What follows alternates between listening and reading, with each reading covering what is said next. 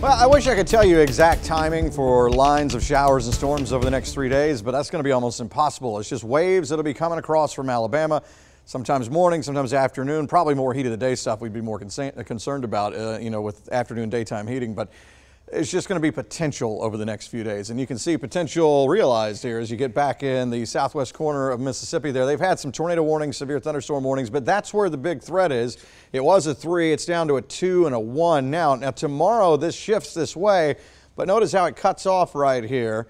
And the reason being is because the lines of storms, not just tomorrow, but even Friday and Saturday, you'll see they kind of give up and sort of fall apart here. A different environment here than what's going on out there. And you can see for tomorrow, this is going to be a level 3 there as well, and we're still in a level 1. Tomorrow we will get the Saturday outlook because the Storm Prediction Center puts out for 3 days, Wednesday, Thursday, Friday. That's the 3 days. So we'll get tomorrow's look for Saturday. Here's a look at the Wednesday into Thursday. Notice these storms that are out west trying to hold together, heading toward tomorrow morning, but then they kind of fizzle apart. Not totally. I think we could still get a little bit of rain. If we were to see anything, probably going to be around noon tomorrow, coming into our western counties.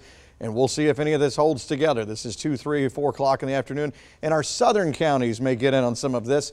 And any threat that we see over the next few days, mainly going to be gusty winds and some small hail. Can't rule out a tornado, but it's more of just wind and, small hail with some of these storms. And the timing is the problem, trying to figure this out too. Midnight tomorrow night, maybe a little bit of rain. Friday, this is key. How much cloud cover we're going to see? Do we have any light rain going on during the day? That may change things for later in the afternoon if we don't get a lot of instability stirred up. Here's Friday afternoon, at least on this model run. It tries to show a couple of showers, maybe a thunderstorm as we get into Friday night. And then another line trying to come across late Friday night, fizzling apart. Here's another one coming across Saturday morning, and by the time it gets to us, it looks like it falls apart. So then it's like, all right, well, we're going to get anything out of any of these. Well, let's go forward into Saturday afternoon. We're going to have to go to the long-range model runs for this. And you can see as we get on into, this is 2, 3, 4 o'clock in the afternoon, the GFS has it more south. Euro's a little bit farther north. So I think at this point, if we were going to see any strong storms or anything that really holds together, Saturday may be the day for that of the 3 days. But really all 3 days show the potential for rain, maybe a thunderstorm here or there. Are you confused? Because I am. We're looking at upper 50s to around 60 in the morning. Tomorrow afternoon, some upper 70s, something like that. Depends on the cloud cover and any rain that we do see. There's a 7-day.